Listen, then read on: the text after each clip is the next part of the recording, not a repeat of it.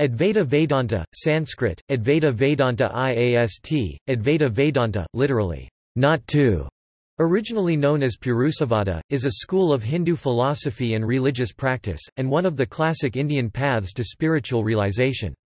The term Advaita refers to its idea that the soul, true self, Atman, is the same as the highest metaphysical reality, Brahman. The followers of this school are known as Advaita Vedantins, or just Advaitins, and they seek spiritual liberation through acquiring vidya, meaning knowledge, of one's true identity as Atman, and the identity of Atman and Brahman. Advaita Vedanta traces its roots in the oldest Upanishads. It relies on three textual sources called the Prasthanatrayi. It gives a unifying interpretation of the whole body of Upanishads, the Brahma Sutras, and the Bhagavad Gita.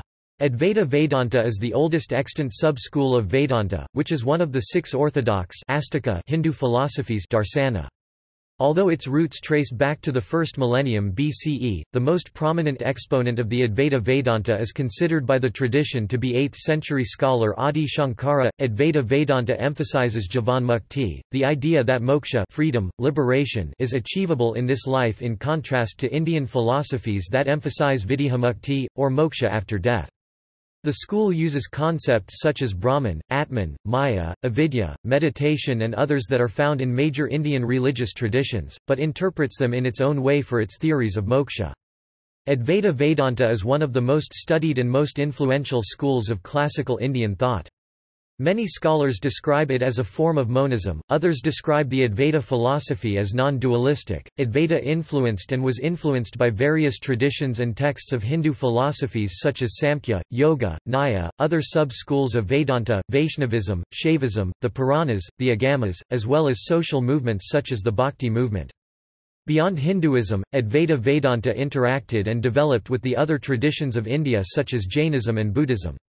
Advaita Vedanta texts espouse a spectrum of views from idealism, including illusionism, to realist or nearly realist positions expressed in the early works of Shankara. In modern times, its views appear in various Neo-Vedanta movements. It has been termed as the paradigmatic example of Hindu spirituality. Etymology and nomenclature. The Advaita Vedanta school has been historically referred to by various names, such as Advaita Vada, speaker of Advaita, Abheda Darshana, view of non-difference, Dvaita Vada Pratiseda, denial of dual distinctions, and Kevala Dvaita, non-dualism of the isolated. According to Richard King, a professor of Buddhist and Asian studies, the term Advaita first occurs in a recognizably Vedantic context in the prose of Mandukya Upanishad. In contrast, according to Fritz Stahl, a professor of philosophy specializing in Sanskrit and Vedic studies, the word Advaita is from the Vedic era, and the Vedic sage Yajnavalkya 8th or 7th century BCE is credited to be the one who coined it.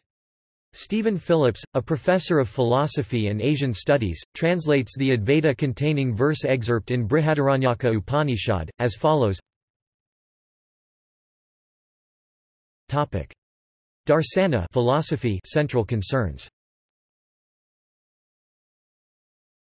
Advaita is a subschool of Vedanta, the latter being one of the six classical Hindu darsanas. It, like nearly all these philosophies, has an integrated body of textual interpretations and religious practices for what Hinduism considers four proper aims of life: virtue, dharma; material prosperity, artha; desire, kama; and the fourth and final aim being moksha, the spiritual liberation or release from cycles of rebirth, samsara. Traditional Advaita Vedanta centers on the study of the Sruti, especially the principal Upanishads, along with the Brahma Sutras and the Bhagavad Gita. Within the Vedanta tradition of Hinduism are many sub-schools, of which Advaita is one. Unlike Buddhism, but like Jainism, all Vedanta schools consider the existence of Atman, real self, soul, as self-evident. The Vedanta tradition also posits the concept of Brahman as the eternal, unchanging metaphysical reality. The sub-schools of Vedanta disagree on the relation between Atman and Brahman. The Advaita Darsana considers them to be identical. Advaita Vedanta believes that the knowledge of one's true self or Atman is liberating. Along with self-knowledge, it teaches that moksha can be achieved by the correct understanding of one's true identity as Atman, the dispassionate and unmovable observer, and the identity of Atman and Brahman. The process of acquiring this knowledge entails realizing that one's true self, the Atman, is essentially the same as Brahman. This is achieved through what Sankara refers to as anubhava, immediate intuition. Sankara contends that this direct awareness is construction-free, and not construction-filled. Self-knowledge is, therefore, not seen as an awareness of Brahman, but instead an awareness that is Brahman, since one will transcend any form of duality in this state of consciousness. Correct knowledge, which destroys avidya, psychological and perceptual errors related to Atman and Brahman, is obtained through three stages of practice: sravana, hearing; manana, thinking; and nidhyasana, meditation. The Vedanta tradition of Hinduism rejects the dualism of Samkhya. The Samkhya school of Hindu thought proposes two metaphysical realities, namely Purusha, spirit, and Prakriti, inert primal matter, then states that Purusha is the efficient cause of all existence while Prakriti is its material cause. Advaita, like all Vedanta schools, states that Brahman is both the efficient and the material cause, that from which the origination, subsistence, and dissolution of this universe proceed. What created all existence is also present in and reflected in all beings and inert matter. The creative principle was and is everywhere, always. This Brahman it postulates as Sat Chit Ananda, truth consciousness bliss. By accepting this postulation, various theoretical difficulties arise which Advaita and other Vedanta traditions offer different answers for. First, how did Sat Brahman without any distinction become manifold universe? Second, how did Cit Brahman create material world? Third, if Ananda Brahman is pure bliss, why did the empirical world of sufferings arise? These are the questions that Advaita Vedanta thinkers have historically attempted to answer, as did the non-Advaita schools of Hinduism. Advaita establishes its truths, in part, from the oldest principal Upanishads, Sruti, the Brahma Sutras, the Bhagavad Gita, and numerous other Hindu texts. Reason is used to support revelation, the Sruti, the ultimate source of truth. Reason clarifies the truth and removes objections. According to the Advaita school, however, it believes that pure logic cannot lead to philosophical truths and only experience and meditative insights do. The Sruti, it believes, is a collection of experience and meditative insights about liberating knowledge. The Advaita literature also provide a criticism of opposing systems, including the dualistic school of Hinduism, as well as non-Hindu philosophies such as Buddhism. Moksha – liberation through knowledge of Brahman. Purusartha – the four goals of human life. Advaita, like other schools, accepts Purusartha, the four goals of human life, as natural and proper.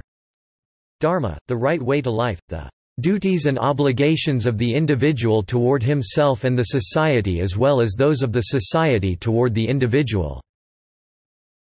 Artha, the means to support and sustain one's life. Kama, pleasure and enjoyment. Moksha, liberation, release. Of these, much of the Advaita Vedanta philosophy focuses on the last, gaining liberation in one's current life. The first three are discussed and encouraged by Advaitins, but usually in the context of knowing Brahman and self-realization. Moksha, liberation. The soteriological goal, in Advaita, is to gain self-knowledge and complete understanding of the identity of Atman and Brahman. Correct knowledge of Atman and Brahman leads dissolution of all dualistic tendencies and to liberation. Moksha is attained by realizing one's true identity as Atman, and the identity of Atman and Brahman, the complete understanding of one's real nature as Brahman in this life. This is stated by Shankara as follows. According to Advaita Vedanta, liberation can be achieved while living, and is called Jivanmukti. The Atman knowledge, that is the knowledge of true self and its relationship to Brahman, is central to this liberation in Advaita thought. Atman knowledge, to Advaitins, is that state of full awareness, liberation and freedom which overcomes dualities at all levels, realizing the divine within oneself, the divine in others and all beings, the non-dual oneness, that Brahman is in everything, and everything is Brahman. According to Rambachan, in Advaita, this state of liberating self-knowledge includes and leads to the understanding that the self is the self of all, the knower of self sees the self in all beings and all beings in the self. Jivanmukta. In Advaita Vedanta, the interest is not in liberation in after life, but in one's current life. This school holds that liberation can be achieved while living, and a person who achieves this is called a Jivanmukta. The concept of Jivanmukti of Advaita Vedanta contrasts with Vidyahamukti, moksha from samsara after death, in theistic sub-schools of Vedanta. Jivanmukti is a state that transforms the nature, attributes and behaviors of an individual, after which the liberated individual shows attributes such as he is not bothered by disrespect and endures cruel words, treats others with respect regardless of how others treat him. When confronted by an angry person he does not return anger, instead replies with soft and kind words. Even if tortured, he speaks and trusts the truth. He does not crave for blessings or expect praise from others. He never injures or harms any life or being, ahimsa. He is intent in the welfare of all beings. He is as comfortable being alone as in the presence of others.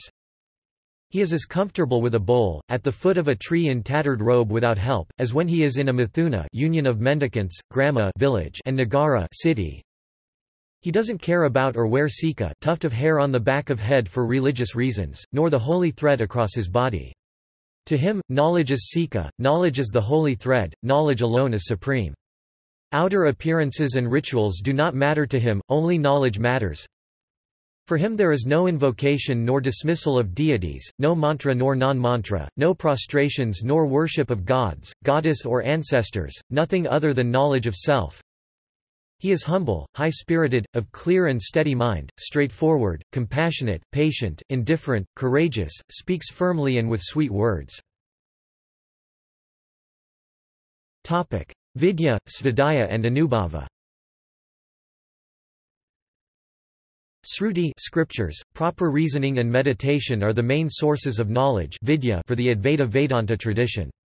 It teaches that correct knowledge of Atman and Brahman is achievable by svadhyaya, study of the self and of the Vedic texts, and three stages of practice: sravana perception, hearing, manana thinking, and nidhyasana meditation, a three-step methodology that is rooted in the teachings of Chapter 4 of the Brihadaranyaka Upanishad. Sravana literally means hearing, and broadly refers to perception and observations typically aided by a counselor or teacher guru, wherein the Advaitin listens and discusses the ideas, concepts, questions and answers.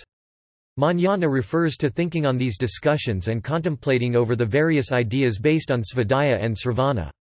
Nidhyasana refers to meditation, realization and consequent conviction of the truths, non-duality and a state where there is a fusion of thought and action, knowing and being. Bilamoria states that these three stages of Advaita practice can be viewed as sadhana practice that unifies yoga and karma ideas, and was most likely derived from these older traditions. Adi Shankara uses anubhava interchangeably with pratipada, understanding. Dalal and others state that anubhava does not center around some sort of mystical experience, but around the correct knowledge of Brahman. Nikalananda states that knowledge of Atman and Brahman can only be reached by buddhi, reason, stating that mysticism is a kind of intuitive knowledge, while buddhi is the highest means of attaining knowledge. Mahavakya, the great sentences. Several Mahavakyas, or the great sentences, have Advaitic theme, that is, the inner immortal self and the great cosmic power are one and the same. Stages and practices. Advaita Vedanta entails more than self-inquiry or bare insight into one's real nature, but also includes self-restraint, textual studies and ethical perfection. It is described in classical Advaita books like Shankara's Upadesasahasri and the Vivekachudamani, which is also attributed to Shankara. Jnana Yoga, path of practice. Classical Advaita Vedanta emphasizes the path of Jnana Yoga, a progression of study and training to attain moksha. It consists of fourfold qualities, or behavioral qualifications: samanyasa, sampatis, sadhana kadastaya, nityanitya vastu viveka, nityanitya vastu vivekam, the ability viveka to correctly discriminate between the real and eternal nitya and the substance that is apparently real, aging, changing and transitory anitya. Ihamatrartha phala bhoga viraga, Ihamatrartha phala bhogaviragam, the renunciation viraga of petty desires that distract the mind, artha phala bhoga, willing to give up everything that is an obstacle to the pursuit of truth and self-knowledge. Samadhi Sattva Sampati.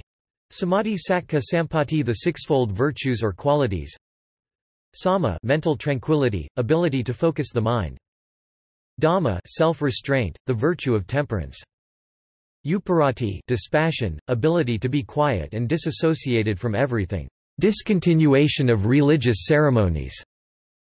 Titiksa, endurance, perseverance, ability to be patient during demanding circumstances. Sraddha, the faith in teacher and Sruti texts. Samadhana, attention, intentness of mind. Mumuksutva, Mumuksutvam, a positive longing for freedom and wisdom, driven to the quest of knowledge and understanding, correct knowledge, which destroys avidya, psychological and perceptual errors related to Atman and Brahman, is obtained in Jnana Yoga through three stages of practice: Sravana, hearing; Manana, thinking; and Nidhyasana, meditation. This three-step methodology is rooted in the teachings of Chapter 4 of the Brihadaranyaka Upanishad. Sravana, listening to the teachings of the sages on the Upanishads and Advaita Vedanta, studying the Vedantic texts, such as the Brahma Sutras, and discussions with the guru, teacher, counselor. Manana, refers to thinking on these discussions and contemplating over the various ideas based on Svadhyaya and Sravana. It is the stage of reflection on the teachings. Nidhyasana, the stage of meditation and introspection. This stage of practice aims at realization and consequent conviction of the truths, non-duality, and a state where there is a fusion of thought and action, knowing and being. Samadhi. While Shankara emphasized Sravana, hearing, Manana, reflection, and Nidhyasana, repeated meditation, later texts like the Durg-Dursiya Viveka 14th century and Vedantasara of Sadananda 15th century added samadhi as a means to liberation, a theme that was also emphasized by Swami Vivekananda. Guru. Advaita Vedanta school has traditionally had a high reverence for guru, teacher, and recommends that a competent guru be sought in one's pursuit of spirituality. However, the guru is not mandatory in Advaita school, states Clooney, but reading of Vedic literature and followed by reflection is. Adi Shankara, states Comans, regularly employed compound words, such as Sastrakaryopadisa, instruction by way of the scriptures and the teacher, and Vedantakaryopādisa, instruction by way of the Upanishads and the teacher, to emphasize the importance of guru.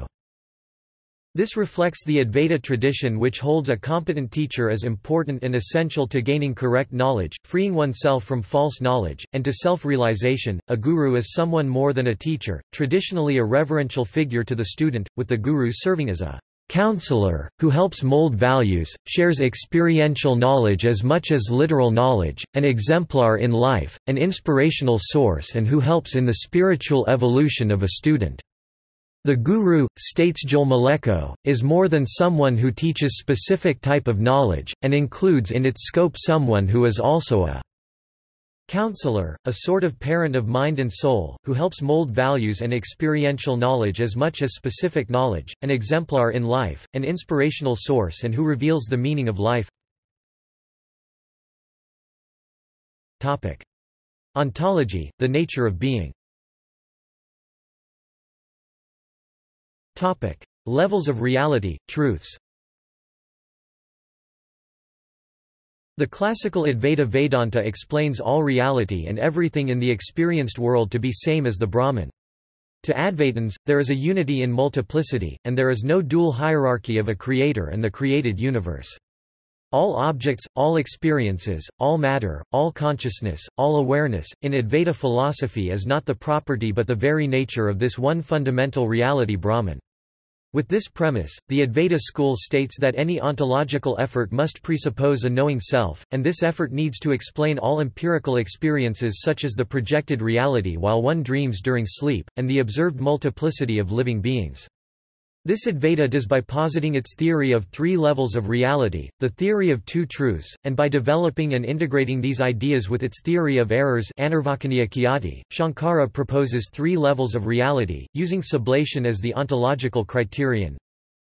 Paramarthika, paramartha, absolute, the reality that is metaphysically true and ontologically accurate. It is the state of experiencing that which is absolutely real and into which both other reality levels can be resolved. This reality is the highest, it can't be sublated assimilated by any other. Vyavaharika Vyavahara, or Samvriti Saya, consisting of the empirical or pragmatical reality. It is ever-changing over time, thus empirically true at a given time and context but not metaphysically true. It is our world of experience, the phenomenal world that we handle every day when we are awake. It is the level in which both jiva living creatures or individual souls and Iswara are true. Here, the material world is also true, but this is incomplete reality and is sublatable. Pratibhasika, apparent reality, unreality, reality based on imagination alone.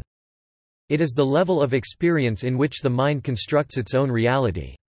Well-known examples of pratibhasika is the imaginary reality such as the roaring of a lion, fabricated in dreams during one's sleep, and the perception of a rope in the dark as being a snake. Advaita Vedanta acknowledges and admits that from the empirical perspective there are numerous distinctions. It states that everything and each reality has multiple perspectives, both absolute and relative. All these are valid and true in their respective contexts, states Advaita, but only from their respective particular perspectives. This absolute and relative truths explanation, Advaitins call as the two truths doctrine. John Grimes, a professor of Indian religions specializing on Vedanta, explains this Advaita doctrine with the example of light and darkness. From sun's perspective, it neither rises nor sets, there is no darkness, and all is light. From the perspective of a person on earth, sun does rise and set, there is both light and darkness, not all is light. There are relative shades of light and darkness. Both are valid realities and truths, given their perspectives. Yet, they are contradictory. What is true from one point of view, states Grimes, is not from another. To Advaita Vedanta, this does not mean there are two truths and two realities, but it only means that the same one reality and one truth is explained or experienced from two different perspectives. As they developed these theories, Advaita Vedanta scholars were influenced by some ideas from the Nyaya, Samkhya, and Yoga schools of Hindu philosophy. These theories have not enjoyed universal consensus among Advaitins, and various competing ontological interpretations have flowered within the Advaita tradition. Three states of consciousness and Turiya.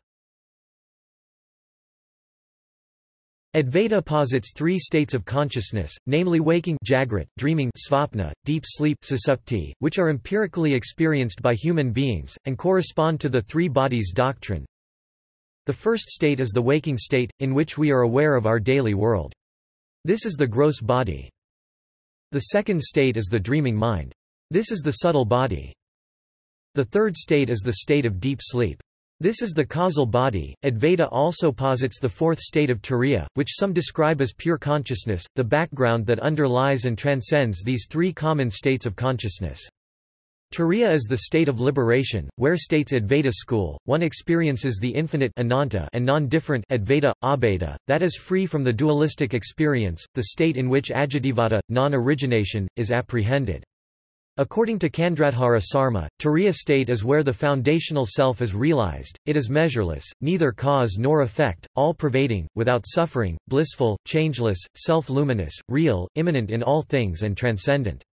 Those who have experienced the Turiya stage of self-consciousness have reached the pure awareness of their own non-dual self as one with everyone and everything. For them the knowledge, the knower, the known becomes one. They are the Jivanmukta. Advaita traces the foundation of this ontological theory in more ancient Sanskrit texts.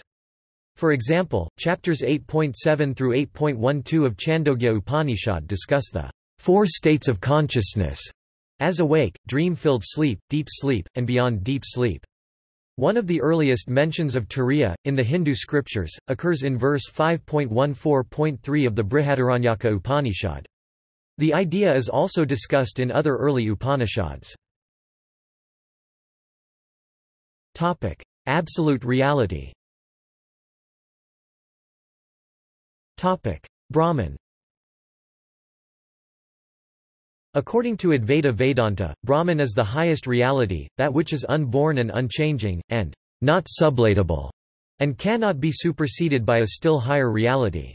Other than Brahman, everything else, including the universe, material objects and individuals, are ever changing and therefore Maya. Brahman is paramarthika satam, absolute truth, and the true self, pure consciousness, the only reality sat, since it is untinged by difference, the mark of ignorance, and since it is the one thing that is not sublatable. In Advaita, Brahman is the substrate and cause of all changes. Brahman is considered to be the material cause and the efficient cause of all that exists. Brahman is the primordial reality that creates, maintains and withdraws within it the universe. It is the creative principle which lies realized in the whole world. Advaita's Upanishadic roots state Brahman's qualities to be Sat Cit Ananda, being consciousness bliss. It means true being consciousness bliss, or eternal bliss consciousness. Adi Shankara held that Satchitananda is identical with Brahman and Atman. The Advaitin scholar Madhusudana Sarasvati explained Brahman as the reality that is simultaneously an absence of falsity sat, absence of ignorance cit, and absence of sorrow, self-limitation ananda. According to Adi Shankara, the knowledge of Brahman that Shruti provides cannot be obtained in any other means besides self-inquiry. Atman.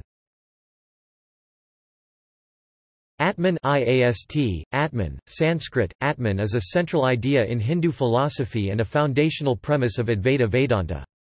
It is a Sanskrit word that means, real self, of the individual, essence, and soul. Atman is the first principle in Advaita Vedanta, along with its concept of Brahman, with Atman being the perceptible personal particular and Brahman the inferred unlimited universal, both synonymous and interchangeable. It is, to an Advaitin, the unchanging, enduring, eternal absolute. It is the true self of an individual, a consciousness, states Saint Haneshwar Timilsena, that is self-revealed, self-evident and self-aware. Atman, states Elliot Deutsch, is the pure, indifferentiated, supreme power of awareness.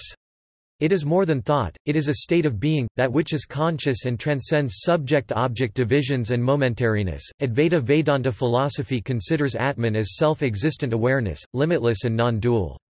It asserts that there is spirit, soul, self, Atman within each living entity, which are same as each other and identical to the universal eternal Brahman.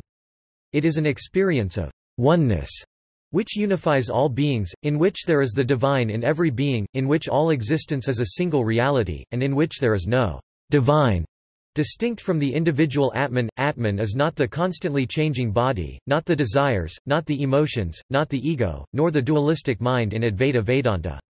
It is the introspective, inwardly self-conscious onlooker, saksi. To Advaitins, human beings, in a state of unawareness and ignorance, see their I-ness as different than the being in others, then act out of impulse, fears, cravings, malice, division, confusion, anxiety, passions, and a sense of distinctiveness. Identity of Atman and Brahman. According to Advaita Vedanta, Atman is identical to Brahman. This is expressed in the Mahavakya, Tat Tvam Asi, thou are that. There is a common ground, viz. Consciousness, to the individual and Brahman. Each soul, in Advaita view, is non-different from the infinite. According to Shankara, Atman and Brahman seem different at the empirical level of reality, but this difference is only an illusion, and at the highest level of reality they are really identical. Moksha is attained by realizing the identity of Atman and Brahman, the complete understanding of one's real nature as Brahman in this life. This is frequently stated by Advaita scholars, such as Shankara, as empirical reality, illusion and ignorance. According to Advaita Vedanta, Brahman is the sole reality. The status of the phenomenal world is an important question in Advaita Vedanta, and different solutions have been proposed. The perception of the phenomenal world as real is explained by Maya, constantly changing reality, and avidya, ignorance. Other than Brahman, everything else, including the universe, material objects and individuals, are ever-changing and therefore Maya. Brahman is paramarthika satam, absolute truth, and the true self, pure consciousness, the only reality sat, since it is untinged by difference, the mark of ignorance, and since it is the one thing that is not sublatable. Causality. All schools of Vedanta subscribe to the theory of Satkaryavada, which means that the effect is pre-existent in the cause. But there are different views on the causal relationship and the nature of the empirical world from the perspective of metaphysical Brahman.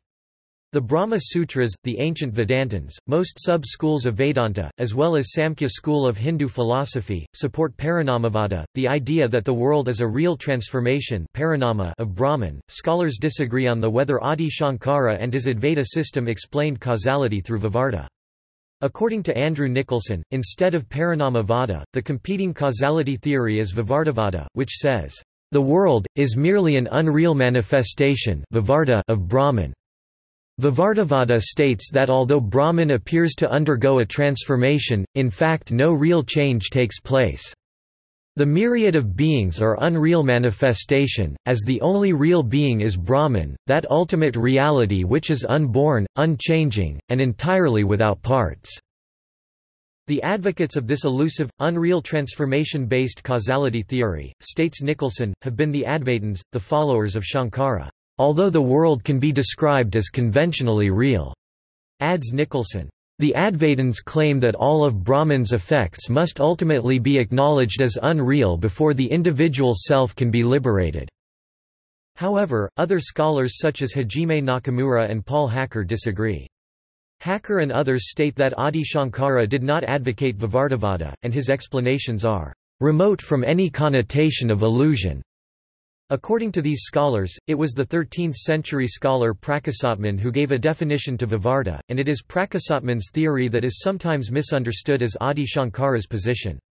Andrew Nicholson concurs with Hacker and other scholars, adding that the Vivarta Vada isn't Shankara's theory, that Shankara's ideas appear closer to Parinama Vada, and the Vivarta explanation likely emerged gradually in Advaita subschool later. According to Elliot Deutsch, Advaita Vedanta states that from the standpoint of Brahman experience and Brahman itself, there is no creation. In the absolute sense, all empirically observed creation is relative and mere transformation of one state into another. All states are provisional and a cause-effect driven modification. Topic: Maya illusion. The doctrine of Maya is used to explain the empirical reality in Advaita. Jiva, when conditioned by the human mind, is subjected to experiences of a subjective nature, states Vedanta school, which leads it to misunderstand Maya and interpret it as the sole and final reality. Advaitins assert that the perceived world, including people and other existence, is not what it appears to be. It is Maya, they assert, which manifests and perpetuates a sense of false duality or divisional plurality. The empirical manifestation is real but changing, but it obfuscates the true nature of metaphysical reality which is never changing.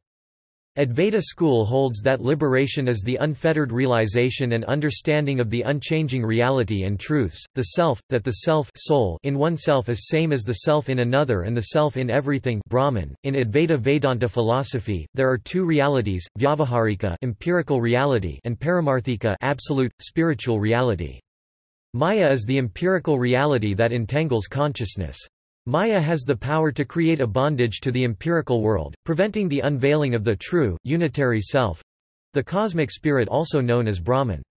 This theory of Maya was expounded and explained by Adi Shankara. Competing theistic Dvaita scholars contested Shankara's theory, and stated that Shankara did not offer a theory of the relationship between Brahman and Maya. A later Advaita scholar Prakasatman addressed this, by explaining, Maya and Brahman together constitute the entire universe, just like two kinds of interwoven threads create a fabric. Maya is the manifestation of the world, whereas Brahman, which supports Maya, is the cause of the world. Brahman is the sole metaphysical truth in Advaita Vedanta. Maya is true in epistemological and empirical sense, however, Maya is not the metaphysical and spiritual truth. The spiritual truth is the truth forever, while what is empirical truth is only true for now. Complete knowledge of true reality includes knowing both Vyavaharika empirical and Paramarthika spiritual, the Maya and the Brahman. The goal of spiritual enlightenment, state Advaitins, is to realize Brahman, realize the unity and oneness of all reality. Avidya ignorance. Due to ignorance avidya, Brahman is perceived as the material world and its objects nama rupa vikara. According to Shankara, Brahman is in reality attributeless and formless.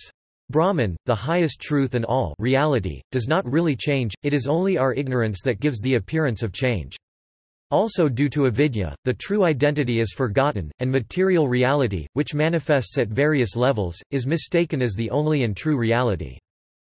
The notion of avidya and its relationship to Brahman creates a crucial philosophical issue within Advaita Vedanta thought: how can avidya appear in Brahman, since Brahman is pure consciousness? Sangaku Maeda writes, in his commentary and translation of Adi Shankara's Upadesasahasri, certainly the most crucial problem which Sankara left for his followers is that of avidya. If the concept is logically analyzed, it would lead the Vedanta philosophy toward dualism or nihilism and uproot its fundamental position. To Advaitins, human beings, in a state of unawareness and ignorance of this universal self, see their I-ness as different than the being in others, then act out of impulse, fears, cravings, malice, division, confusion, anxiety, passions, and a sense of distinctiveness. Subsequent Advaitins gave somewhat various explanations, from which various Advaita schools arose. Topic: Epistemology, ways of knowing. The ancient and medieval texts of Advaita Vedanta and other schools of Hindu philosophy discuss pramana epistemology. The theory of pramana discusses questions like how correct knowledge can be acquired, how one knows, how one doesn't, and to what extent knowledge pertinent about someone or something can be acquired. Advaita Vedanta accepts the following 6 kinds of pramanas: pratyaksa pratyaksaya perception, anumana anumana inference, upamana comparison, analogy, arthapati postulation, derivation from circumstances, anupalabdhi non-perception, negative, cognitive proof, sabda relying on word, testimony of past or present reliable experts. Pratyaksa perception. Pratyaksaya perception, is of 2 types, external, that arising from the interaction of 5 senses and worldly objects, and internal, perception of inner sense, the mind. Advaita postulates 4 prerequisites for correct perception: 1.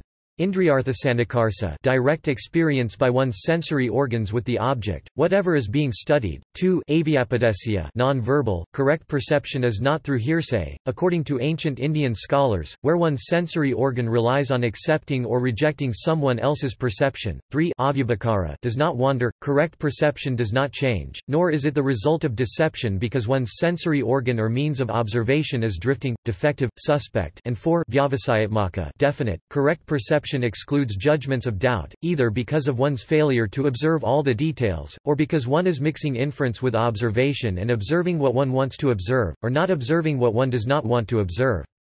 The internal perception concepts included pratibha intuition, samanyalakshana pratyaksa a form of induction from perceived specifics to a universal, and jnanalaksana pratyaksa a form of perception of prior processes and previous states of a topic of study by observing its current state. Anumana inference. Anumana inference, is defined as applying reason to reach a new conclusion about truth from one or more observations and previous understanding of truths. Observing smoke and inferring fire is an example of anumana. This epistemological method for gaining knowledge consists of 3 parts: 1. Pratajna hypothesis, 2. Hechu a reason, and 3. Drishtanta examples. The hypothesis must further be broken down into 2 parts: 1 sadhya, that idea which needs to proven or disproven, and 2 paksha, the object on which the sadhya is predicated.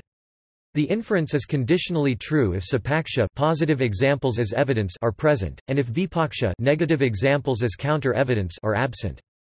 For rigor, the Indian philosophies further demand vyapti, the requirement that the hechu reason must necessarily and separately account for the inference in all cases, in both sapaksha and vipaksha. A conditionally proven hypothesis is called a nigamana conclusion. Upamana comparison, analogy. Upamana comparison, analogy.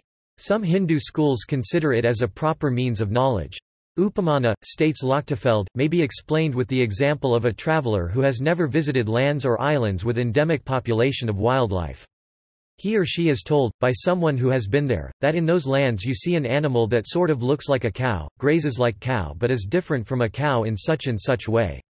Such use of analogy and comparison is, state the Indian epistemologists, a valid means of conditional knowledge, as it helps the traveler identify the new animal later. The subject of comparison is formally called upamayam, the object of comparison is called upamanam, while the attributes are identified as samanya. Arthapati postulation.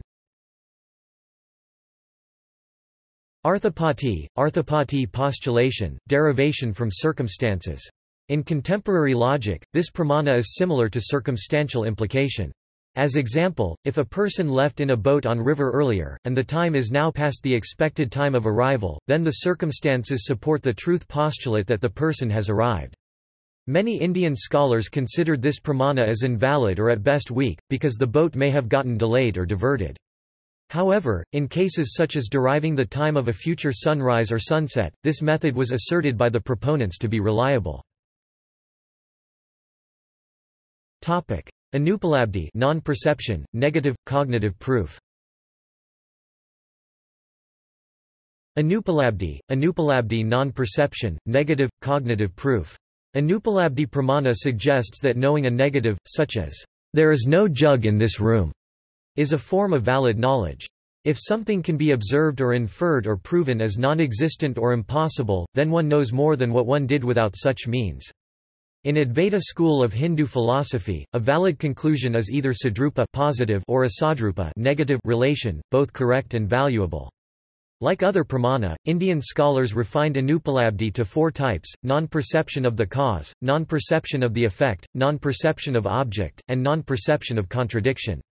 Only two schools of Hinduism accepted and developed the concept, non-perception, as a pramana. Advaita considers this method as valid and useful when the other five pramanas fail in one's pursuit of knowledge and truth. A variation of anupalabdhi, called abhava, has also been posited as an epistemic method. It means non-existence. Some scholars consider anupalabdhi to be same as abhava, while others consider anupalabdhi and abhava as different. Abhava pramana has been discussed in Advaita in the context of padartha, the referent of a term. A padartha is defined as that which is simultaneously astitva existent, jnayatva knowable, and abhidayatva nameable.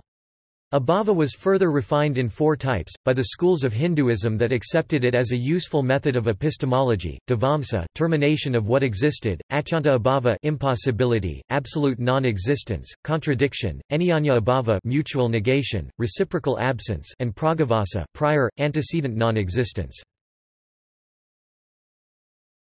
Sabda, relying on testimony. Sabda relying on word, testimony of past or present reliable experts. Haryana explains Sabda pramana as a concept which means reliable expert testimony.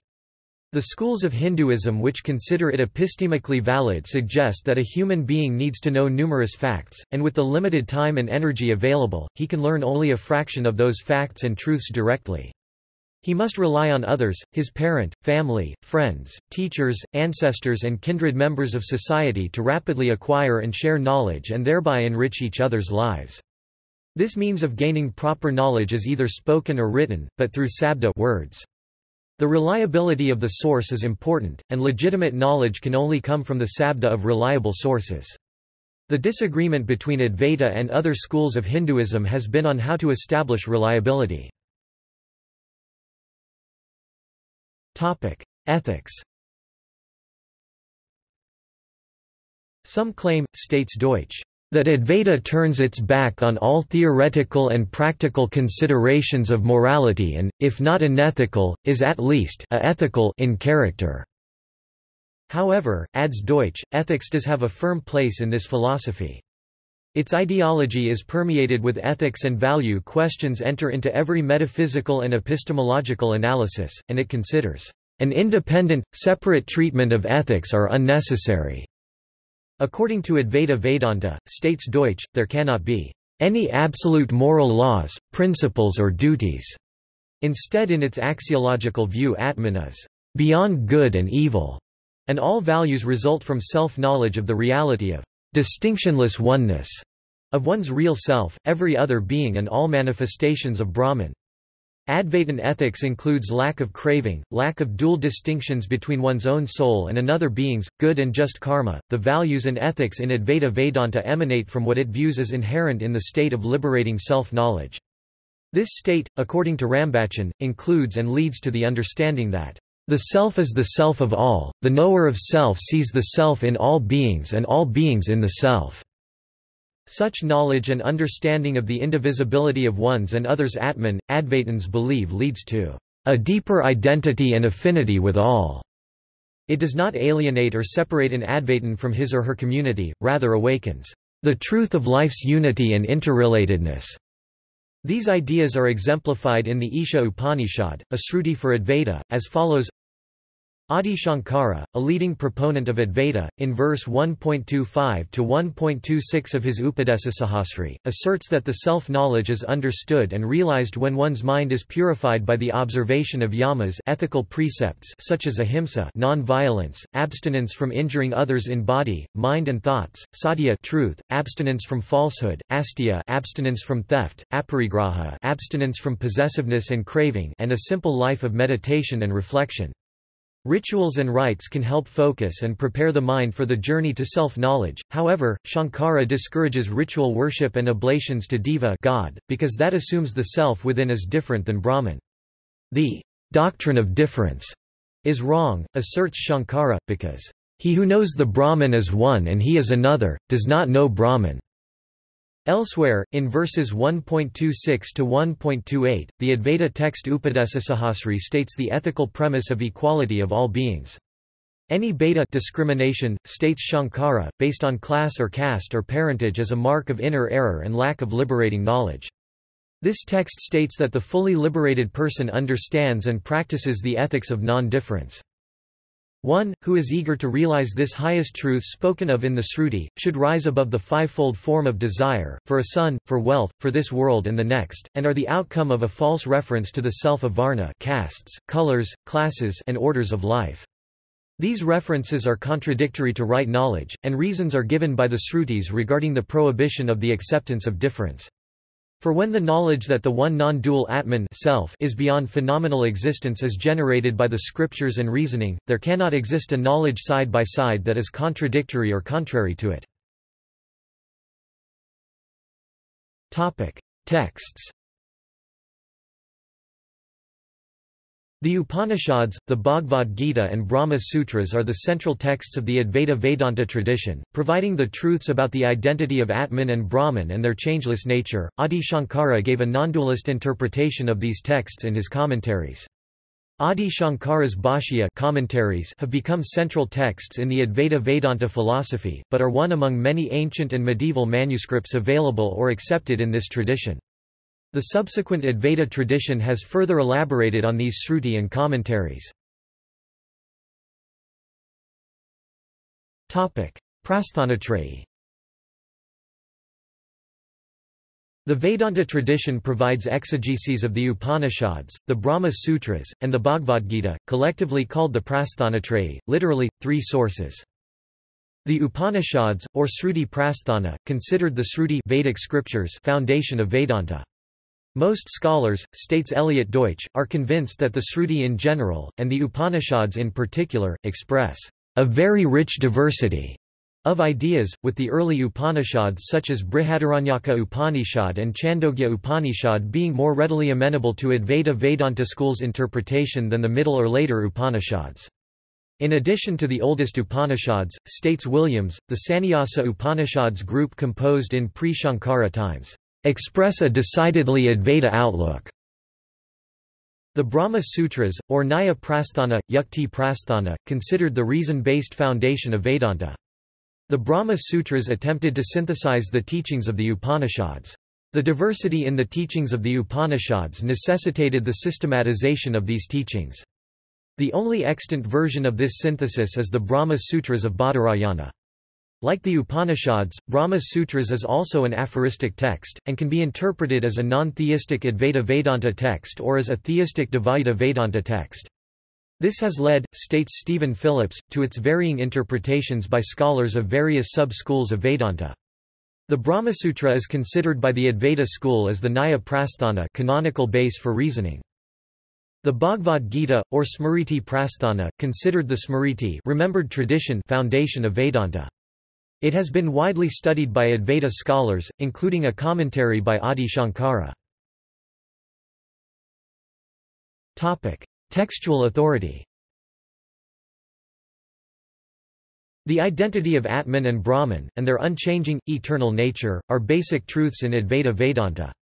The school considers the knowledge claims in the Vedas to be the crucial part of the Vedas, not its karma kanda ritual injunctions. The knowledge claims about self being identical to the nature of Atman and Brahman are found in the Upanishads, which Advaita Vedanta has regarded as errorless revealed truth. Nevertheless, states Kahler, Advaita Vedantins did not entirely rely on revelation, but critically examined their teachings using reason and experience, and this led them to investigate and critique competing theories. Advaita Vedanta, like all orthodox schools of Hindu philosophy, accepts as an epistemic premise that Sruti Vedic literature is a reliable source of knowledge. The Sruti includes the four Vedas including its four layers of embedded texts, the Samhitas, the Brahmanas, the Aranyakas and the early Upanishads. Of these, the Upanishads are the most referred to texts in the Advaita school. The possibility of different interpretations of the Vedic literature, states Arvind Sharma, was recognized by ancient Indian scholars.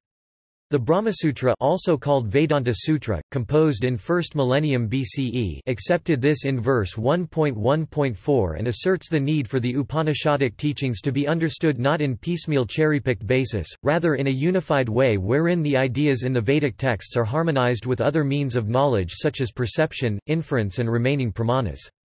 This theme has been central to the Advaita school, making the Brahmasutra as a common reference and a consolidated textual authority for Advaita. The Bhagavad Gita, similarly in parts can be interpreted to be a monist Advaita text, and in other parts as theistic Dvaita text. It too has been widely studied by Advaita scholars, including a commentary by Adi Shankara. History of Advaita Vedanta. Advaita Vedanta existed prior to Adi Shankara but found in him its most influential expounder. Pre-Shankara Advaita Vedanta. Of the Vedanta school before the composition of the Brahma Sutras 400 to 450 CE, wrote Nakamura in 1950, almost nothing is known. The two Advaita writings of pre-Shankara period, known to scholars such as Nakamura in the first half of 20th century, were the Vakyupadaya, written by Bhartrhari second half 5th century, and the Mandukya Karika written by Gaudapada 7th century CE. Scholarship after 1950 suggests that almost all Sannyasa Upanishads have a strong Advaita Vedanta outlook. 6 of these Sannyasa Upanishads, Aruni, Kundika, Kathashruti, Paramahamsa, Jabala and Brahma, were composed before the 3rd century CE, likely in the centuries before or after the start of the Common Era, states Sprachhoff. The Asrama Upanishad is dated to the 3rd century. The strong Advaita Vedanta views in these ancient texts may be, states Patrick Olivelle, because major Hindu monasteries of this period, early 1st millennium CE, belonged to the Advaita Vedanta tradition. Earliest Vedanta, Upanishads and Brahma Sutras. The Upanishads form the basic texts, of which Vedanta gives an interpretation. The Upanishads do not contain a rigorous philosophical inquiry identifying the doctrines and formulating the supporting arguments. This philosophical inquiry was performed by the Darsanas, the various philosophical schools. Badarayana's Brahma Sutras. The Brahma Sutras of Badarayana, also called the Vedanta Sutra, were compiled in its present form around 400 to 450 CE, but the great part of the sutra must have been in existence much earlier than that. Estimates of the date of Badarayana's lifetime differ between 200 BCE and 200 CE. The Brahma Sutra is a critical study of the teachings of the Upanishads. It was and is a guide book for the great teachers of the Vedantic systems. Badarayana was not the first person to systematize the teachings of the Upanishads. He refers to 7 Vedantic teachers before him. From the way in which Badarayana cites the views of others, it is obvious that the teachings of the Upanishads must have been analyzed and interpreted by quite a few before him, and that his systematization of them in 555 sutras arranged in 4 chapters must have been the last attempt, most probably the best. Between Brahma Sutras and Shankara. According to Nakamura, there must have been an enormous number of other writings turned out in this period, but unfortunately all of them have been scattered or lost and have not come down to us today. In his commentaries, Shankara mentions 99 different predecessors of his sampradaya. In the beginning of his commentary on the Brihadaranyaka Upanishad, Shankara salutes the teachers of the Brahmavidya sampradaya. Pre-Shankara doctrines and sayings can be traced in the works of the later schools, which does give insight into the development of early Vedanta philosophy. The names of various important early Vedanta thinkers have been listed in the Siddhatraya by Yamunacharya c.1050, the Vedarthasamgraha by Ramanuja c.1050-1157, and the Yatindramatadipika by Srinivasa Dasa. Combined together, at least 14 thinkers are known to have existed between the composition of the Brahman Sutras and Shankara's lifetime, although Shankara is often considered to be the founder of the Advaita Vedanta school. According to Nakamura, comparison of the known teachings of these early Vedantins and Shankara's thought shows that most of the characteristics of Shankara's thought were advocated by someone before Sankara. Shankara was the person who synthesized the Advaita Vada which had previously existed before him. In this synthesis, he was the rejuvenator and defender of ancient learning. He was an unequaled commentator, due to whose efforts and contributions the Advaita Vedanta assumed a dominant position within Indian philosophy. Gaudapada and Mandukya Karika. Gaudapada 6th century was the teacher of Govinda Bhagavatpada and the grandteacher of Shankara. Gaudapada uses the concepts of Ajativada and Maya to establish that from the level of ultimate truth the world is a cosmic illusion, and suggests that the whole of our waking experience is exactly the same as an illusory and insubstantial dream. In contrast, Adi Shankara insists upon a distinction between waking experience and dreams. Mandukya Karika. Gaudapada wrote or compiled the Mandukya Karika, also known as the Gaudapada Karika or the Agama Sastra. The Mandukya Karika is a commentary in verse form on the Mandukya Upanishad, one of the shortest Upanishads consisting of just 13 prose sentences. Of the ancient literature related to Advaita Vedanta, the oldest surviving complete text is the Mandukya Karika. Many other texts with same type of teachings and which were older than Mandukya Karika existed, and this is unquestionable because other scholars and their views are cited by Gaudapada, Shankara and Anandagiri, according to Hajime Nakamura.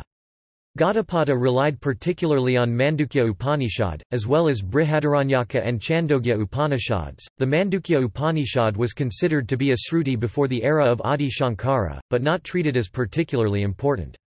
In later post-Shankara period its value became far more important, and regarded as expressing the essence of the Upanishad philosophy. The entire Karika became a key text for the Advaita school in this later era. Sri Gaudapadacharya Math. Around 740 AD Gaudapada founded Sri Gaudapadacharya Math, also known as Kavail Matha. It is located in Kavail, Ponda, Goa, and is the oldest matha of the South Indian Saraswat Brahmins. Adi Shankara. Adi Shankara 788–820, also known as Sankara Bhagavatpadakarya and Adi Sankarakarya, represents a turning point in the development of Vedanta. After the growing influence of Buddhism on Vedanta, culminating in the works of Gaudapada, Adi Shankara gave a Vedantic character to the Buddhistic elements in these works, synthesizing and rejuvenating the doctrine of Advaita. Using ideas in ancient Indian texts, Shankara systematized the foundation for Advaita Vedanta in the 8th century CE, though the school was founded many centuries earlier by Badarayana. His thematic focus extended beyond metaphysics and soteriology, and he laid a strong emphasis on pramanas, that is epistemology or means to gain knowledge, reasoning methods that empower one to gain reliable knowledge. Rambachan, for example, summarizes the widely held view on one aspect of Shankara's epistemology before critiquing it as follows. According to these widely represented contemporary studies, Shankara only accorded a provisional validity to the knowledge gained by inquiry into the words of the Sruti Vedas and did not see the latter as the unique source pramana of Brahmajnana. The affirmations of the Sruti, it is argued, need to be verified and confirmed by the knowledge gained through direct experience anubhava, and the authority of the Sruti, therefore, is only secondary. Sengaku Maeda concurs, adding Shankara maintained the need for objectivity in the process of gaining knowledge Vastatantra, and considered subjective opinions Purushatantra and injunctions in Sruti as secondary.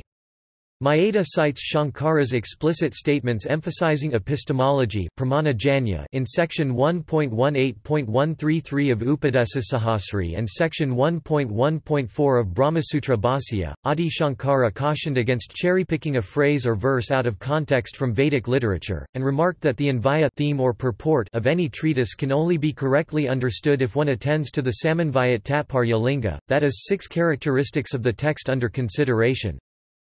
The common in Upakrama introductory statement and Upasamhara conclusions. Abhyasa message repeated. Apravada unique proposition or novelty. Phala fruit or result derived. Arthavada explained meaning, praised point.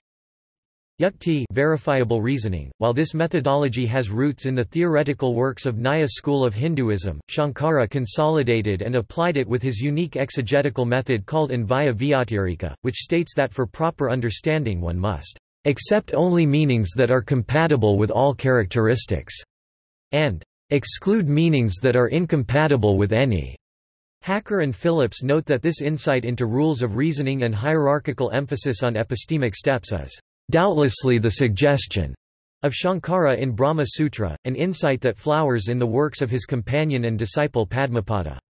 Merrill Wolfe states that Shankara accepts Vedas and Upanishads as a source of knowledge as he develops his philosophical theses, yet he never rests his case on the ancient texts, rather proves each thesis, point by point using pranamas epistemology, reason and experience. Historical context. Shankara lived in the time of the so-called late classical Hinduism, which lasted from 650 to 1100 CE. This era was one of political instability that followed Gupta dynasty and King Harsha of the 7th century CE. It was a time of social and cultural change as the ideas of Buddhism, Jainism, and various traditions within Hinduism were competing for members. Buddhism in particular influenced India's spiritual traditions in the first 700 years of the first millennium CE. Shankara and his contemporaries made a significant contribution in understanding Buddhism and the ancient Vedic traditions. They then transformed the extant ideas, particularly reforming the Vedanta tradition of Hinduism, making it India's most important tradition for more than 1,000 years. Topic: Writings. Adi Shankara is best known for his systematic reviews and commentaries on ancient Indian texts. Shankara's masterpiece of commentary is the Brahmasutrabhāsya, literally, commentary on Brahma Sutra, a fundamental text of the Vedanta school of Hinduism. His commentaries on 10 mukhya principal Upanishads are also considered authentic by scholars. Other authentic works of Shankara include commentaries on the Bhagavad Gita, part of his Prasthana Trayi Bhāsya, Shankara's Vivarana tertiary notes on the commentary by Vedavyasa on Yoga Sutras, as well as those on Apastamba Dharma Sutras Adhyatama Patala Bhāsya are accepted by scholars as authentic works of Adi Shankara. Among the stotra poetic works, the Dakshinamurti Stotra, Bhajagavinda Stotra, Sivanandalahari, Karpada Panjarika, Visnu Satpadi, Haramide, Dasa Slaki, and Krishna Staka are likely to be authentic. He also authored Upadesasahasri, his most important original philosophical work. Of other original prakaranas, Prakarana monographs, treatise, 76 works are attributed to Adi Shankara. Modern-era Indian scholars Belvalkar and Upadhyaya accept 5 and 39 works, respectively, as authentic. Several commentaries on Nri Simha Purvatatopanija and Shveshvatara Upanishads have been attributed to Adi Shankara, but their authenticity is highly doubtful. Similarly, commentaries on several early and later Upanishads attributed to Shankara are rejected by scholars as his works, and are likely works of later Advaita Vedanta scholars. These include the Kaushitaki Upanishad, Maitri Upanishad, Kaivalya Upanishad, Paramahamsa Upanishad, Sakatayana Upanishad, Mandala Brahmana Upanishad, Maha-Narayana Upanishad, and Gopalatapaniya Upanishad. The authenticity of Shankara being the author of Vivekachudamani has been questioned, and modern scholars tend to reject its authenticity as a work by Shankara. The authorship of Shankara of his Mandukya Upanishad Bhāsya and his supplementary commentary on Gaudapada's Mandukya Karika has been disputed by Nakamura. However, other scholars state that the commentary on Mandukya, which is actually a commentary on Madhukya Karikas by Gaudapada, may be authentic. Influence of Shankara. Shankara's status in the tradition of Advaita Vedanta is unparalleled. He travelled all over India to help restore the study of the Vedas. His teachings and tradition form the basis of Smartism and have influenced San-Mat lineages. He introduced the Pankayatana form of worship, the simultaneous worship of 5 deities, Ganesha, Surya, Vishnu, Shiva, and Devi. Shankara explained that all deities were but different forms of the one Brahman, the invisible supreme being. Benedict Ashley credits Adi Shankara for unifying 2 seemingly disparate philosophical doctrines in Hinduism, namely Atman and Brahman. Iziva states that Shankara's influence extended to reforming Hinduism, founding monasteries, edifying disciples, disputing opponents, and engaging in philosophic activity that, in the eyes of Indian tradition, helped revive the orthodox idea of the unity of all beings, and Vedanta thought. Some scholars doubt Shankara's early influence in India. According to King and Ruderman, until the 10th century Shankara was overshadowed by his older contemporary Mandana Misra, who was considered to be the major representative of Advaita. Other scholars state that the historical records for this period are unclear, and little reliable information is known about the various contemporaries and disciples of Shankara. Several scholars suggest that the historical fame and cultural influence of Shankara grew centuries later, particularly during the era of the Muslim invasions and consequent devastation of India. Many of Shankara's biographies were created and published in and after the 14th century, such as the widely cited Vidyaranya's Sankara Vijaya. Vidyaranya, also known as Madhava, who was the 12th Jagadguru of the Sringeri Sarada Pitham from 1380 to 1386, inspired the recreation of the Hindu Vijayanagara Empire of South India in response to the devastation caused by the Islamic Delhi Sultanate. He and his brothers, suggest Paul Hacker and other scholars, wrote about Sankara as well as extensive Advaitic commentaries on the Vedas and Dharma.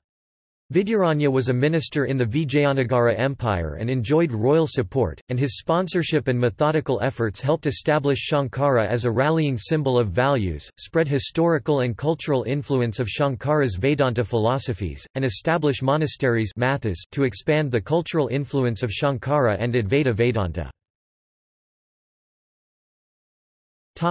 Post-Shankara, early medieval times.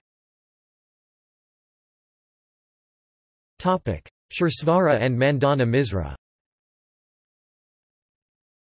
Shursvara, Florida, 800 to 900 CE, and Mandana Misra were contemporaries of Shankara. Shursvara often incorrectly being identified with Mandana Misra. Both explained Sankara on the basis of their personal convictions. Shursvara has also been credited as the founder of a pre-Shankara branch of Advaita Vedanta. Mandana Misra was a Mimamsa scholar and a follower of Kumarila, but also wrote a seminal text on Advaita that has survived into the modern era, the Brahma Siddhi. According to tradition, Mandana Misra and his wife were defeated by Shankara in a debate, after which he became a follower of Shankara. Yet, his attitude toward Shankara was that of a self-confident rival teacher of Advaita, and his influence was such that some regard the Brahma Siddhi to have set forth a non-Shankaran brand of Advaita. Quote, the theory of error set forth in this work became the normative Advaita Vedanta theory of error. It was Vachaspati Misra's commentary on this work that linked it to Shankara's teaching. His influential thesis in the Advaita tradition has been that errors are opportunities because they lead to truth, and full correct knowledge requires that not only should one understand the truth but also examine and understand errors as well as what is not truth. Haryana and Kapaswami Sastra have pointed out that Suresvara and Mandana Misra had different views on various doctrinal points. The locus of avidya, according to Mandana Misra, the individual jiva is the locus of avidya, whereas Suresvara contends that the avidya regarding Brahman is located in Brahman. These two different stances are also reflected in the opposing positions of the Bhamati school and the Vivarana school. Liberation, according to Mandana Misra, the knowledge that arises from the Mahavakya is insufficient for liberation. Only the direct realization of Brahma is liberating, which can only be attained by meditation. According to Suresvara, this knowledge is directly liberating, while meditation is at best a useful aid. Advaita Vedanta sub-schools. After Shankara's death, several sub-schools developed. Two of them still exist today, the Bhamati and the Vivarana. Two defunct schools are the Pankapadika and Istasati, which were replaced by Prakasatman's Vivarana school. These schools worked out the logical implications of various Advaita doctrines. Two of the problems they encountered were the further interpretations of the concepts of Maya and Avidya. Padmapada – Pankapadika school. Padmapada c. 800 CE was a direct disciple of Shankara who wrote the Pankapadika, a commentary on the Sankarabhaya. Padmapada diverged from Shankara in his description of avidya, designating prakrti as avidya or anyana. Vachaspati Misra – Bhamati school. Vachaspati Misra 800–900 CE wrote the Brahmatattva Samiksa, a commentary on Mandana Misra's Brahma Siddhi, which provides the link between Mandana Misra and Shankara and attempts to harmonize Shankara's thought with that of Mandana Misra. According to Advaita tradition, Shankara reincarnated as Vachaspati Misra to popularize the Advaita system through his Bhamati. Only two works are known of Vachaspati Misra, the Brahmatattva Samiksa on Mandana Misra's Brahma Siddhi, and his Bhamati on the Sankara Bhasya, Shankara's commentary on the Brahma Sutras. The name of the Bhamati sub-school is derived from this Bhamati. The Bhamati school takes an ontological approach. It sees the jiva as the source of avidya. It sees meditation as the main factor in the acquirement of liberation, while the study of the Vedas and reflection are additional factors. Prakasatman – Vivarana school. Prakasatman c. 1200–1300 wrote the Pankapadika Vivarana, a commentary on the Pankapadika by Padmapadacharya. The Vivarana lends its name to the subsequent school. According to Ruderman, is line of thought became the leitmotif of all subsequent developments in the evolution of the Advaita tradition. The Vivarana school takes an epistemological approach. Prakasatman was the first to propound the theory of Mulavidya or Maya as being of positive beginningless nature, and sees Brahman as the source of avidya. Critics object that Brahman is pure consciousness, so it cannot be the source of avidya. Another problem is that contradictory qualities, namely knowledge and ignorance, are attributed to Brahman. Vimuktatman, Ista Siddhi. Vimuktatman c. 1200 CE wrote the Ista Siddhi. It is one of the four traditional siddhi, together with Mandana's Brahma Siddhi, Suresvara's Naiskarmya Siddhi, and Madhusudana's Advaita Siddhi. According to Vimuktatman, absolute reality is pure intuitive consciousness. His school of thought was eventually replaced by Prakasatman's Vivarana school. Late medieval times. Greater Advaita Vedanta. Islamic rule of India. Michael S. Allen and Anand Venkatkrishnan note that Shankara is very well studies, but scholars have yet to provide even a rudimentary, let alone comprehensive account of the history of Advaita Vedanta in the centuries leading up to the colonial period. Prominent teachers. According to Sangeetha Menon, prominent names in the later Advaita tradition are Prakasatman, Vimuktatman, Sarvajñatman 10th century, see above. Sri Harsa, Satsuka 12th century. Anandagiri, Amalananda 13th century. Vidyaranya, Sankarananda 14th century. Sadananda 15th century. Prakasananda, Nrsimhasrama 16th century. Madhusudana Sarasvati, Dharmaraja Advarendra, Appaya Dixita 17th century. Topic: Influence of yogic tradition. While Indologists like Paul Hacker and Wilhelm Halbfass took Shankara's system as the measure for an orthodox Advaita Vedanta, the living Advaita Vedanta tradition in medieval times was influenced by, and incorporated elements from, the yogic tradition and texts like the Yoga Vasistha and the Bhagavata Purana. The Yoga Vasistha became an authoritative Sursi text in the Advaita Vedanta tradition in the 14th century, while Vidyaranya's Jivanmuktiviveka 14th century was influenced by the Laghu Yoga Vasistha, which in turn was influenced by Kashmir Shaivism. Vivekananda's 19th-century emphasis on Nirvikalpa Samadhi was preceded by medieval yogic influences on Advaita Vedanta. In the 16th and 17th centuries, some Nath and Hatha yoga texts also came within the scope of the Advaita Vedanta tradition. Development of central position. Highest Indian philosophy. Already in medieval times, Advaita Vedanta came to be regarded as the highest of the Indian religious philosophies, a development which was reinforced in modern times due to Western interest in Advaita Vedanta, and the subsequent influence on Western perceptions on Indian perceptions of Hinduism. In contrast, King states that its present position was a response of Hindu intellectuals to centuries of Christian polemic aimed at establishing Hindu inferiority complex during the colonial rule of the Indian subcontinent. The humanistic, inclusivist formulation, now called Neo-Vedanta, attempted to respond to this colonial stereotyping of Indian culture was backward, superstitious and inferior to the West, states King. Advaita Vedanta was projected as the central philosophy of Hinduism, and Neo-Vedanta subsumed and incorporated Buddhist ideas, thereby making the Buddha a part of the Vedanta tradition, all in an attempt to reposition the history of Indian culture. Thus, states King, Neo-Vedanta developed as a reaction to Western Orientalism and perennialism. With the efforts of Vivekananda, modern formulation of Advaita Vedanta has become a dominant force in Indian intellectual thought, though Hindu beliefs and practices are diverse. Unifying Hinduism. Advaita Vedanta came to occupy a central position in the classification of various Hindu traditions. To some scholars, it is with the arrival of Islamic rule, first in the form of Delhi Sultanate, thereafter the Mughal Empire, and the subsequent persecution of Indian religions, Hindu scholars began a self-conscious attempts to define an identity and unity. Between the 12th and the 14th century, according to Andrew Nicholson, this effort emerged with a classification of Astika and Nastika systems of Indian philosophies.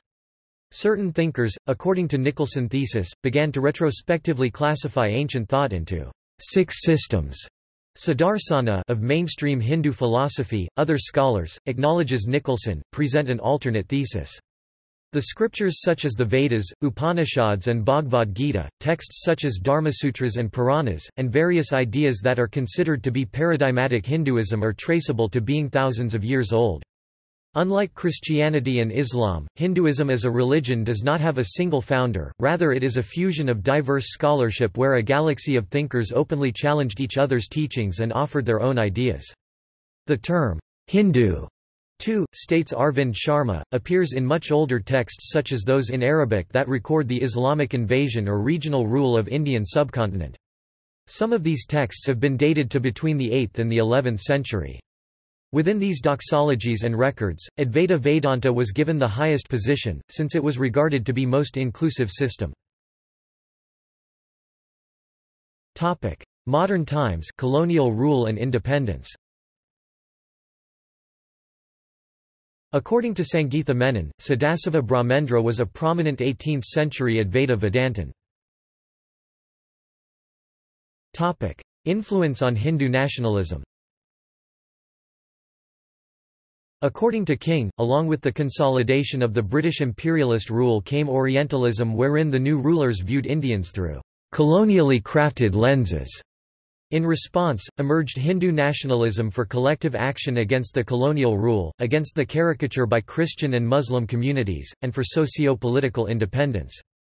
In this colonial-era search of identity, Vedanta came to be regarded as the essence of Hinduism, and Advaita Vedanta came to be regarded as then paradigmatic example of the mystical nature of the Hindu religion, an umbrella of inclusivism. This umbrella of Advaita Vedanta, according to King, provided an opportunity for the construction of a nationalist ideology that could unite Hindus in their struggle against colonial oppression. Among the colonial-era intelligentsia, according to Anshuman Mondal, a professor of literature specializing in post-colonial studies, the monistic Advaita Vedanta has been a major ideological force for Hindu nationalism. Mahatma Gandhi professed monism of Advaita Vedanta, though at times he also spoke with terms from mind-body dualism schools of Hinduism. Other colonial-era Indian thinkers, such as Vivekananda, presented Advaita Vedanta as an inclusive universal religion, a spirituality that in part helped organize a religiously infused identity, and the rise of Hindu nationalism as a counterweight to Islam-infused Muslim communitarian organizations such as the Muslim League, to Christianity-infused colonial Orientalism and to religious persecution of those belonging to Indian religions. Swami Vivekananda. A major proponent in the popularization of this universalist and perennialist interpretation of Advaita Vedanta was Vivekananda, who played a major role in the revival of Hinduism, and the spread of Advaita Vedanta to the West via the Ramakrishna mission. His interpretation of Advaita Vedanta has been called Neo-Vedanta. Vivekananda discerned a universal religion, regarding all the apparent differences between various traditions as various manifestations of one truth. He presented karma, bhakti, jnana and raja yoga as equal means to attain moksha, to present Vedanta as a liberal and universal religion. In contrast to the exclusivism of other religions, Vivekananda emphasized nirvikalpa samadhi as the spiritual goal of Vedanta. He equated it to the liberation in yoga and encouraged yoga practice he called raja yoga. This approach, however, is missing in historic Advaita texts. In 1896, Vivekananda claimed that Advaita appeals to modern scientists. I may make bold to say that the only religion which agrees with, and even goes a little further than modern researchers, both on physical and moral lines is the Advaita, and that is why it appeals to modern scientists so much. They find that the old dualistic theories are not enough for them, do not satisfy their necessities. A man must have not only faith, but intellectual faith too. According to Rambachan, Vivekananda interprets anubhava as to mean personal experience, akin to religious experience, whereas Shankara used the term to denote liberating understanding of the Sruti. Vivekananda's claims about spirituality as science and modern, according to David Miller, may be questioned by well-informed scientists, but it drew attention for being very different than how Christianity and Islam were being viewed by scientists and sociologists of his era. Sarvepalli Radhakrishnan. Sarvepalli Radhakrishnan, first a professor at Oxford University and later a president of India, further popularized Advaita Vedanta, presenting it as the essence of Hinduism. According to Michael Hawley, a professor of religious studies, Radhakrishnan saw other religions, as well as what Radhakrishnan understands as lower forms of Hinduism, as interpretations of Advaita Vedanta, thereby, in a sense Hindusizing all religions. To him, the world faces a religious problem, where there is unreflective dogmatism and exclusivism, creating a need for experiential religion and inclusivism. Advaita Vedanta, claimed Radhakrishnan, best exemplifies a Hindu philosophical, theological, and literary tradition that fulfills this need. Radhakrishnan did not emphasize the differences between Buddhism, Jainism, Sikhism versus Hinduism that he defined in terms of Advaita Vedanta, rather he tended to minimize their differences. This is apparent, for example, in his discussions of Buddhist Madhyamika and Yogacara traditions versus the Advaita Vedanta tradition. Radhakrishnan metaphysics was grounded in Advaita Vedanta, but he reinterpreted Advaita Vedanta for contemporary needs and context. He acknowledged the reality and diversity of the world of experience, which he saw as grounded in and supported by the transcendent metaphysical absolute concept Nirguna Brahman. Radhakrishnan also reinterpreted Shankara's notion of Maya. According to Radhakrishnan, Maya is not a strict absolute idealism, but a subjective misperception of the world as ultimately real. Mahatma Gandhi. Gandhi declared his allegiance to Advaita Vedanta, and was another popularizing force for its ideas. According to Nicholas Gier, this to Gandhi meant the unity of God and humans, that all beings have the same one soul and therefore equality, that Atman exists and is same as everything in the universe. Ahimsa, non-violence, is the very nature of this Atman. Gandhi called himself Advaitist many times, including his letters, but he believed that others have a right to a viewpoint different than his own because they come from a different background and perspective. According to Gier, Gandhi did not interpret Maya as illusion, but accepted that personal theism, leading to impersonal monism, as two tiers of religiosity. Contemporary Advaita Vedanta. Contemporary teachers are the orthodox Jagadguru of Sringeri Sharada Peetham, the more traditional teachers Sivananda Saraswati (1887–1963), Chinmayananda Saraswati, and Dayananda Saraswati (Arsha Vidya), and less traditional teachers such as Narayana Guru. According to Sangeetha Menon, prominent names in 20th-century Advaita tradition are Sri Chandrasekhara Bharati Mahaswami, Chandrasekharendra Saraswati Swamigal, Sakidanandendra Saraswati. Influence on new religious movements. Neo-Advaita. Neo-Advaita is a new religious movement based on a popularized, Western interpretation of Advaita Vedanta and the teachings of Ramana Maharshi. Neo-Advaita is being criticized for discarding the traditional prerequisites of knowledge of the scriptures and renunciation as necessary preparation for the path of jnana yoga. Notable Neo-Advaita teachers are H. W. L. Poonja, his students Gangaji Andrew Cohen, and Eckhart Tolle. Non-dualism. Advaita Vedanta has gained attention in Western spirituality and New Age, where various traditions are seen as driven by the same non-dual experience. Non-duality points to a primordial, natural awareness without subject or object. It is also used to refer to interconnectedness, the sense that all things are interconnected and not separate, while at the same time all things retain their individuality.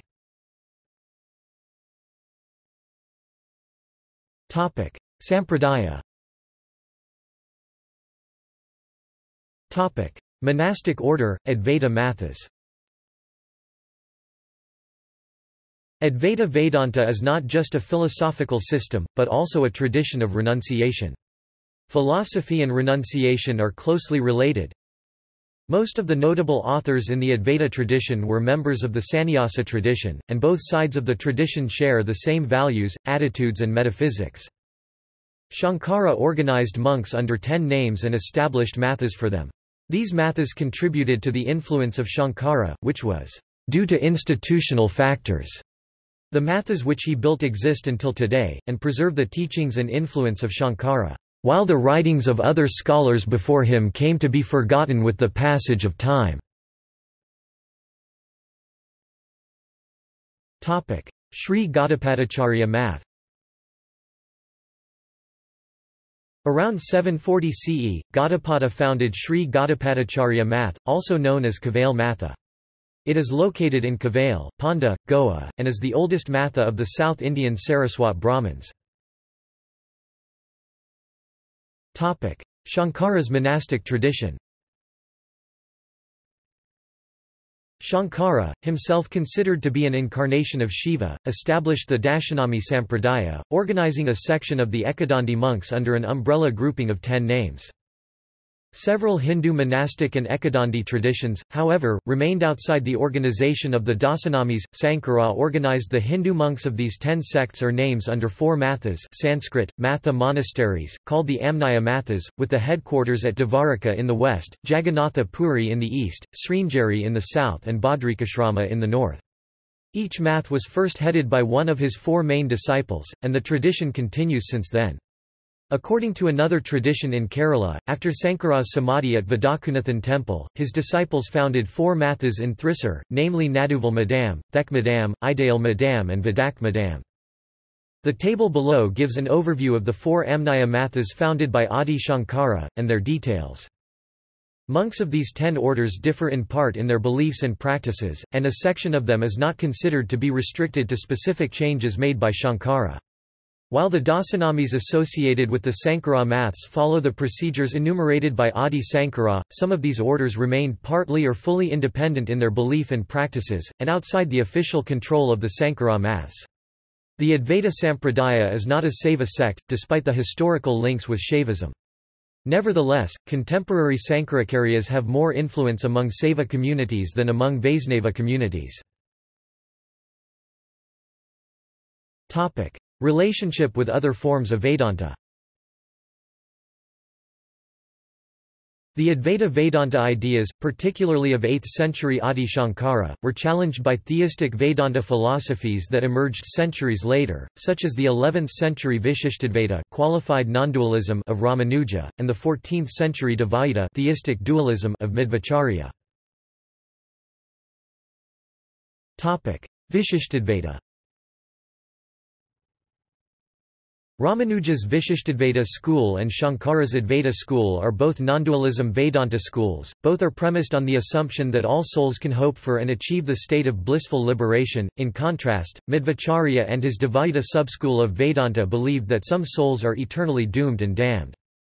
Shankara's theory posits that only Brahman and causes are metaphysical unchanging reality, while the empirical world Maya and observed effects are changing, elusive and of relative existence. Spiritual liberation to Shankara is the full comprehension and realization of oneness of one's unchanging Atman soul as the same as Atman in everyone else, as well as being identical to the Nirguna Brahman. In contrast, Ramanuja's theory posits both Brahman and the world of matter are 2 different absolutes, both metaphysically real, neither should be called false or elusive, and Saguna Brahman with attributes is also real. God, like man, states Ramanuja, has both soul and body, and all of the world of matter is the glory of God's body. The path to Brahman Vishnu, asserted Ramanuja, is devotion to godliness and constant remembrance of the beauty and love of personal God Saguna Brahman, Vishnu, one which ultimately leads one to the oneness with Nirguna Brahman. Shuddhadvaita. Vallabhacharya (1479–1531 CE), the proponent of the philosophy of Shuddhadvaita Brahmvad, enunciates that Ishvara has created the world without connection with any external agency such as Maya, which itself is his power, and manifests himself through the world. That is why Shuddhadvaita is known as unmodified transformation or Avakarta Parinamavada. Brahman or Ishvara desired to become many, and he became the multitude of individual souls and the world. Vallabha recognizes Brahman as the whole and the individual as a part but devoid of bliss. Dvaita. Madhvacharya was also a critic of Advaita Vedanta. Advaita's nondualism asserted that Atman soul and Brahman are identical, there is interconnected oneness of all souls and Brahman, and there are no pluralities. Madhva in contrast asserted that Atman soul and Brahman are different, only Vishnu is the Lord Brahman. Individual souls are also different and depend on Vishnu, and there are pluralities. Madhvacharya stated that both Advaita Vedanta and Mahayana Buddhism were a nihilistic school of thought. Madhvacharya wrote 4 major texts, including Upadikandana and Tattvadiyota, primarily dedicated to criticizing Advaita. Historical influence. Scholars are divided on the historical influence of Advaita Vedanta. Some Indologists state that it is one of the most studied Hindu philosophy and the most influential schools of classical Indian thought. Advaita Vedanta, states Elliot Deutsch, has been and continues to be the most widely accepted system of thought among philosophers in India, and it is, we believe, one of the greatest philosophical achievements to be found in the East or the West. Smarta tradition. The Smarta tradition of Hinduism is an ancient tradition, particularly found in South and West India, that reveres all Hindu divinities as a step in their spiritual pursuit. Their worship practice is called Panchayatana Puja. The worship symbolically consists of 5 deities, Shiva, Vishnu, Devi or Durga, Surya and an Ishta Devata or any personal god of devotees' preference. In the Smarta tradition, Advaita Vedanta ideas combined with bhakti are its foundation. Adi Shankara is regarded as the greatest teacher and reformer of the Smarta. According to Alf Hiltbeitel, Shankara's Advaita Vedanta and practices became the doctrinal unifier of previously conflicting practices with the Smarta tradition. Philosophically, the Smarta tradition emphasizes that all images and statues murti, or just 5 marks or any anicons on the ground, are visibly convenient icons of spirituality saguna Brahman. The multiple icons are seen as multiple representations of the same idea, rather than as distinct beings. These serve as a step and means to realizing the abstract ultimate reality called Nirguna Brahman. The ultimate goal in this practice is to transition past the use of icons, then follow a philosophical and meditative path to understanding the oneness of Atman, soul, self, and Brahman, as that art thou.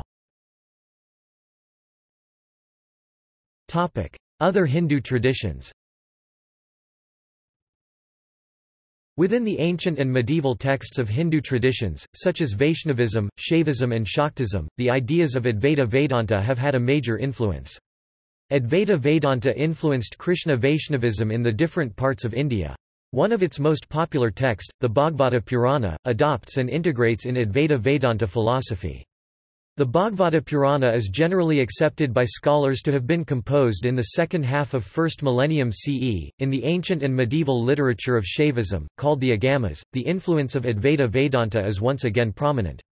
Of the 92 Agamas, 10 are Dvaita texts, 18 are Bhedabheda, and 64 are Advaita texts. According to Natalia Izeva, there is an evident and natural link between 6th-century Gaudapada's Advaita Vedanta ideas and Kashmir Shaivism. Shaktism, the Hindu tradition where a goddess is considered identical to Brahman, has similarly flowered from a syncretism of the monist premises of Advaita Vedanta and dualism premises of Samkhya Yoga school of Hindu philosophy, sometimes referred to as Shaktadvaitavada, literally, the path of non-dualistic Shakti. Other influential ancient and medieval classical texts of Hinduism such as the Yoga Yajnavalkya, Yoga Vashishta, Avaduta Gita, Markandeya Purana and Sannyasa Upanishads predominantly incorporate premises and ideas of Advaita Vedanta. Relationship with Buddhism. Advaita Vedanta and Mahayana Buddhism share similarities and have differences, their relationship a subject of dispute among scholars. The similarities between Advaita and Buddhism have attracted Indian and Western scholars' attention, and have also been criticized by concurring schools. The similarities have been interpreted as Buddhist influences on Advaita Vedanta, while others deny such influences, or see them as variant expressions. According to Daniel Ingalls, the Japanese Buddhist scholarship has argued that Adi Shankara did not understand Buddhism. Some Hindu scholars criticized Advaita for its Maya and non-theistic doctrinal similarities with Buddhism.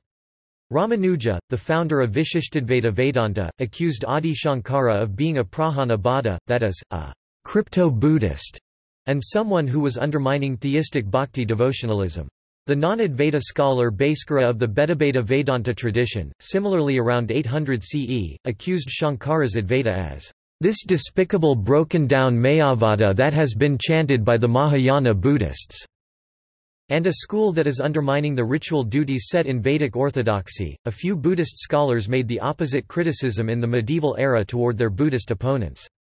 In the 6th century CE, for example, the Mahayana Buddhist scholar Bhavivaka redefined Vedantic concepts to show how they fit into Madhyamaka concepts, and equate the Buddha's Dharma body with Brahman, the ultimate reality of the Upanishads. In his Madhyamakaridyakarika, Bhavivaka stages a Hinayana Theravada interlocutor, who accuses Mahayana Buddhists of being crypto-Vedantins. Medieval-era Tibetan Gelugpa scholars accused the Jonang school of being crypto-Vedantist.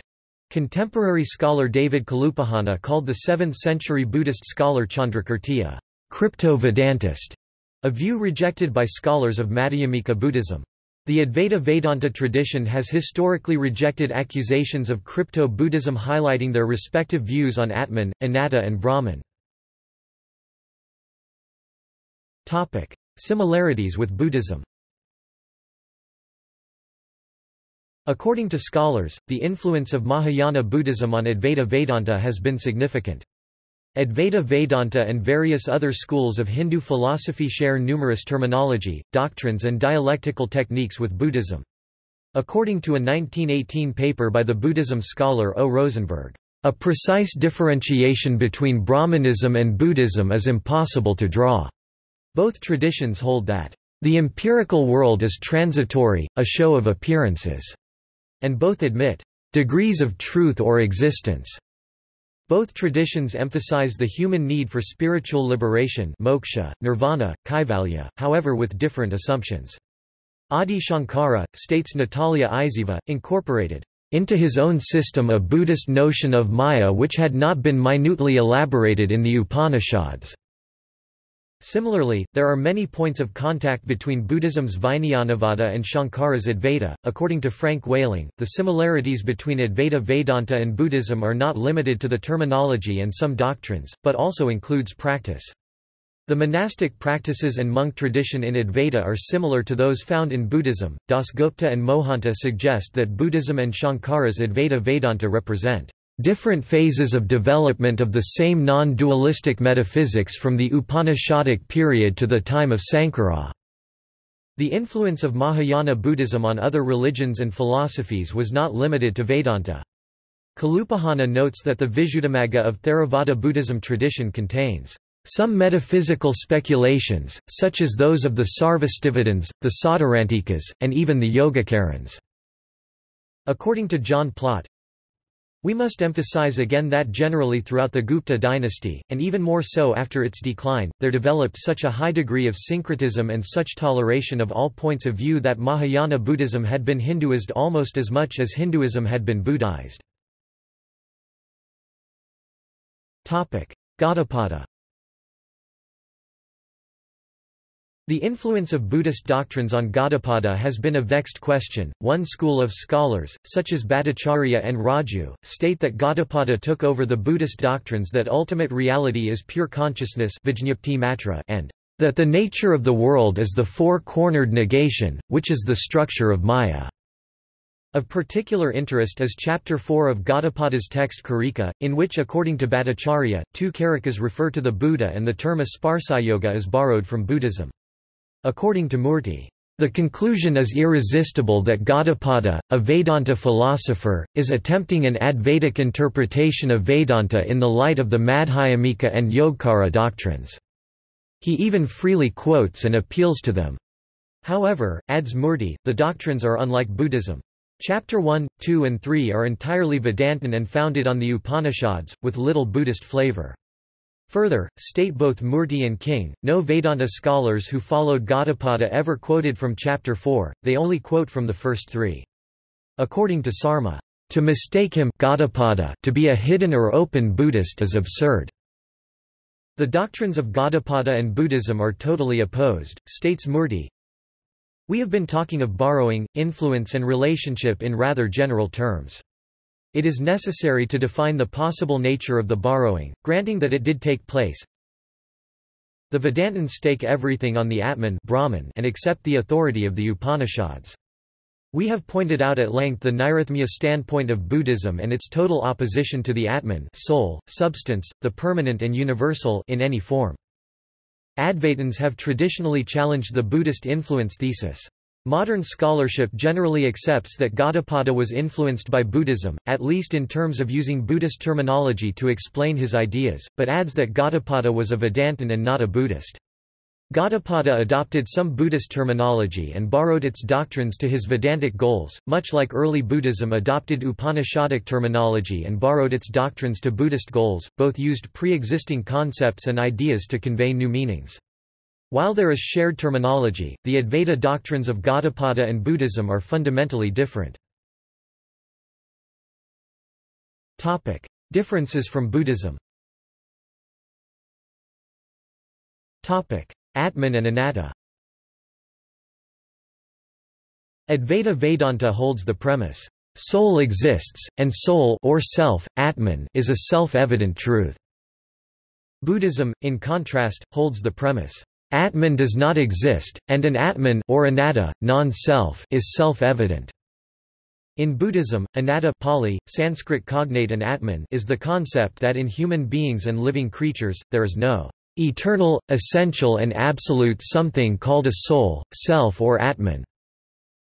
Buddhist philosophy rejects the concept and all doctrines associated with Atman, call Atman as illusion Maya, asserting instead the theory of no self and no soul. Most schools of Buddhism, from its earliest days, have denied the existence of the self, soul, in its core philosophical and ontological texts. In contrast to Advaita, which describes knowing one's own soul as identical with Brahman as the path to nirvana, in its soteriological themes Buddhism has defined nirvana as that blissful state when a person realizes that he or she has no self, no soul. Some Buddhist texts chronologically placed in the first millennium of Common Era, such as the Mahayana tradition's Tathagatagarbha Sutras, suggest self-like concepts, variously called Tathagatagarbha or Buddha nature. These have been controversial idea in Buddhism, and eternal self concepts have been generally rejected. In modern era studies, scholars such as Wayman and Wayman state that these self-like concepts are neither self nor sentient being, nor soul, nor personality. Some scholars posit that the Tathagatagarbha Sutras were written to promote Buddhism to non-Buddhists. Epistemology. The epistemological foundations of Buddhism and Advaita Vedanta are different. Buddhism accepts two valid means to reliable and correct knowledge, perception and inference, while Advaita Vedanta accepts six described elsewhere in this article. However, some Buddhists in history have argued that Buddhist scriptures are a reliable source of spiritual knowledge, corresponding to Advaita's Sabda Pramana. However, Buddhists have treated their scriptures as a form of inference method. Topic: Ontology. Advaita Vedanta posits a substance ontology, an ontology which holds that underlying the change and impermanence of empirical reality is an unchanging and permanent absolute reality, like an eternal substance it calls Atman Brahman. In its substance ontology, as like other philosophies, there exist a universal, particulars and specific properties, and it is the interaction of particulars that create events and processes. In contrast, Buddhism posits a process ontology, also called as event ontology. According to the Buddhist thought, particularly after the rise of ancient Mahayana Buddhism scholarship, there is neither empirical nor absolute permanent reality, and ontology can be explained as a process.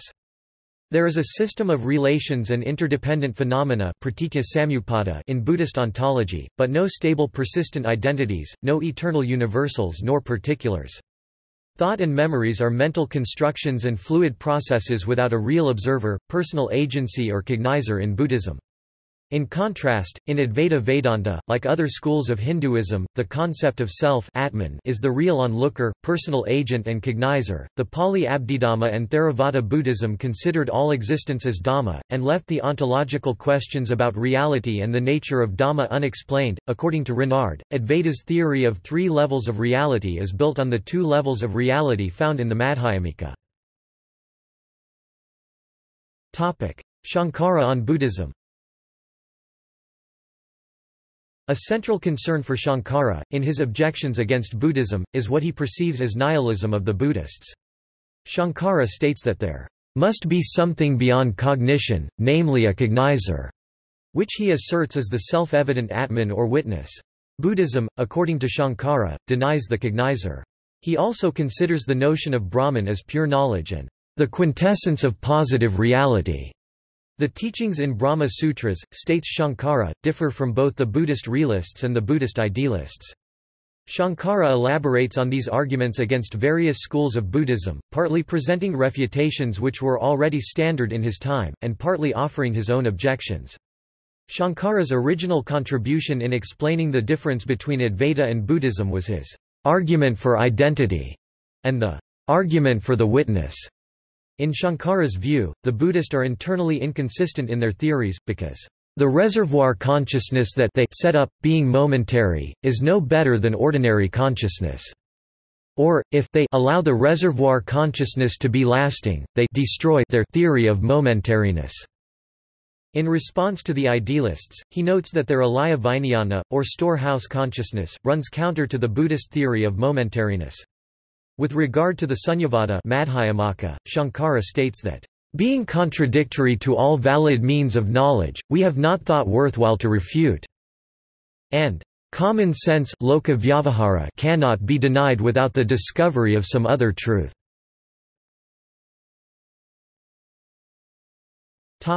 Reception. Advaita Vedanta is most often regarded as an idealist monism. According to King, Advaita Vedanta developed to its ultimate extreme the monistic ideas already present in the Upanishads.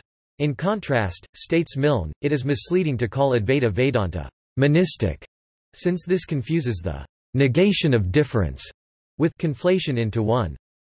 Advaita is a negative term, advaita, states Milne, which denotes the negation of a difference between subject and object, or between perceiver and perceived.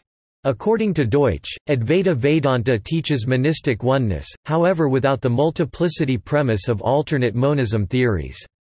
According to Jacqueline Hurst, Adi Shankara positively emphasizes oneness premise in his Brahma Sutra Bhāsya 2.1.20, attributing it to all the Upanishads. Nicholson states Advaita Vedanta contains realistic strands of thought, both in its oldest origins and in Shankara's writings. Advaitic meditation Brahmara Kita Nyaya. Brahmara Kita Nyaya is based on the analogy of the wasp and the caterpillar, which states how the caterpillar gets transformed into a wasp by intense thinking of the latter. Similarly, the jiva becomes Brahman itself by meditating intensely on Brahman. See also: Cause and effect in Advaita Vedanta, Kashmir Shaivism, Pantheism, Pantheism. Notes. References. Sources. Printed sources. Web sources. Further reading. Primary texts Robert Hume, 13 Principal Upanishads, Oxford University Press. Shankara, 1,000 Teachings, the Upadesasahasri of Sankara. Translator Sengaku Maeda. Shankara, Brahma Sutras with Shankara's Commentary, translator George Thibault. Mandana Misra, translated by Alan W. Thrasher 1993, The Advaita Vedanta of Brahmasiddhi, Delhi, Motilal Barnasiddhas. Elliot Deutsch and J. A. B. van Buitenen 1971, A Source Book of Advaita Vedanta, Honolulu, University Press of Hawaii, ISBN 978-0870221897. Introductions. Dutch, Elliot 1969. Advaita Vedanta, A Philosophical Reconstruction. Honolulu, East-West Center Press. Maeda, Sengaku 1992. An Introduction to the Life and Thought of Sankara. In Maeda, Sengaku, 1,000 Teachings, The Upadesasahasri of Sankara, State University of New York City Press, ISBN 0-7914-0944-9. Comans, Michael 2000, The Method of Early Advaita Vedanta, A Study of Gaudapada, Sankara, Suresvara, and Padmapada, Delhi, Motilal Banarsidass. Rambachan, A. 2006. The Advaita Worldview, God, World, and Humanity. State University of New York Press.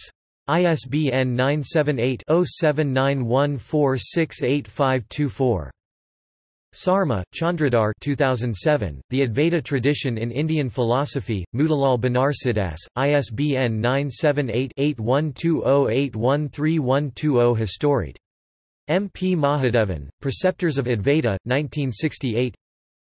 Potter, Carl H. 1981, Encyclopedia of Indian Philosophies, Volume 3, Advaita Vedanta up to Sankara and his Pupils, Princeton, Princeton University Press. Potter, Carl H. 2006, Encyclopedia of Indian Philosophies Volume 11, Advaita Vedanta from 800 to 1200, Motilal Banarsidass Publishers.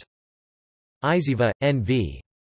1995, From Early Vedanta to Kashmir Shaivism, Gaudapada, Bhartarhari, and Abhinavagupta, SUNY Press. Topical Studiesarvan Sharma 1995, The Philosophy of Religion and Advaita Vedanta, A Comparative Study in Religion and Reason, Pennsylvania State University Press. Satyapal Verma 1992, Role of Reason in Sankara Vedanta, Parimal Publication, Delhi. Sangam Lal Pandey 1989, The Advaita View of God, Darshana Peeth, Allahabad. Kapil N. Tiwari 1977, Dimensions of Renunciation in Advaita Vedanta, Motilal Banarsidass, Delhi. Jacqueline G. Suthran Hurst 2005, Samkaras Advaita Vedanta, A Way of Teaching, Routledge, ISBN 978-0415406017. Lisa Davis 2010, Advaita Vedanta and Zen Buddhism, Deconstructive Modes of Spiritual Inquiry, Bloomsbury Academic. Gaudapadaking, Richard 1995, Early Advaita Vedanta and Buddhism, The Mahayana Context of the Gaudapadya Karika, State University of New York Press, ISBN 9780791425138. Shankaranatalia V. Isayeva 1993, Shankara and Indian Philosophy, SUNY, New York. Eliath. K. N. Neelakantan 1990, The Ethics of Sankara, University of Calicut. Raghunath D. Karmarkar 1966, Sankaras Advaita, Karnataka University, Dharwar. Paul Deussen, translated by Charles Johnston, The System of the Vedanta with Shankara Commentaries at Google Books, Open Court. Charles Johnston, The Vedanta Philosophy of Sankaracharya at Google Books, Theosophical Society. Neo Vedantaking, Richard 2002, Orientalism and Religion, Post-Colonial Theory, India and the Mystic East, Routledge. Rambachan, Anantanand 1994. The Limits of Scripture, Vivekananda's Reinterpretation of the Vedas. Honolulu, University of Hawaii Press. ISBN 0-8248-1542-4, Neo-Advaita. Jacobs, Alan 2004.